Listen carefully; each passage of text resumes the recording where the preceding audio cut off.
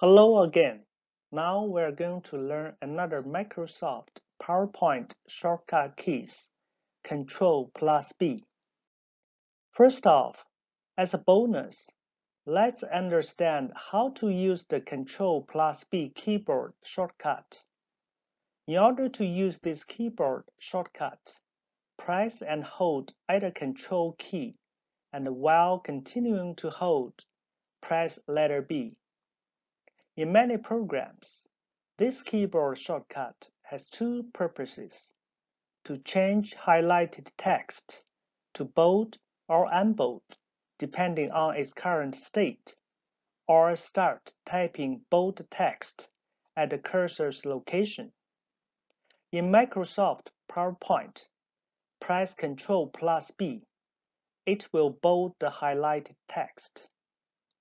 I hope that helps, and thanks for watching.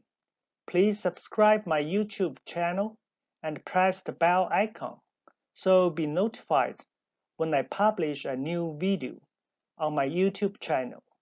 See you next time. Take care. Bye now.